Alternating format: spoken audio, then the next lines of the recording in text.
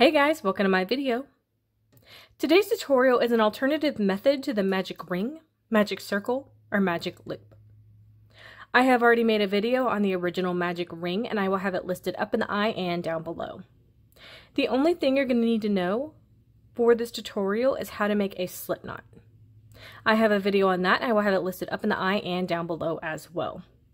I have already made a slip knot on my hook and I have left a decently long tail.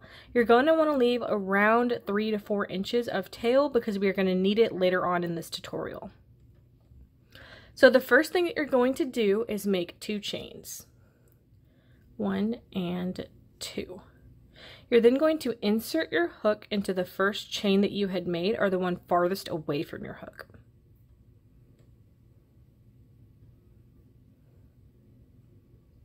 You would then take the tail that we had left and you're going to wrap it around your hook. You can go under or above and it's going to work either way. So I'm going to take it above and I'm going to hold it with my 2 fingers so it does not move. You're then going to yarn over your hook and you're going to take that yarn through the first 2 loops on your hook right here. You're not going to take it through the third, just the first 2. Now this is where you would begin making stitches like normal into the center of your circle that has just formed. I'm going to be using single crochet, but you can use half double, double, really whatever you want. So I'm going to make my first single crochet. And you can see that there is the little circle right there. That's where you're going to be working the rest of them. So I'm going to do 10 in total. So I'm going to do 2, 3, 4, 5, 6, 7, 8,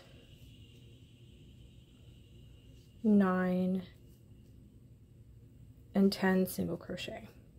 Then going to slip stitch into the first one that I had made, and that is going to complete the first row of my circle.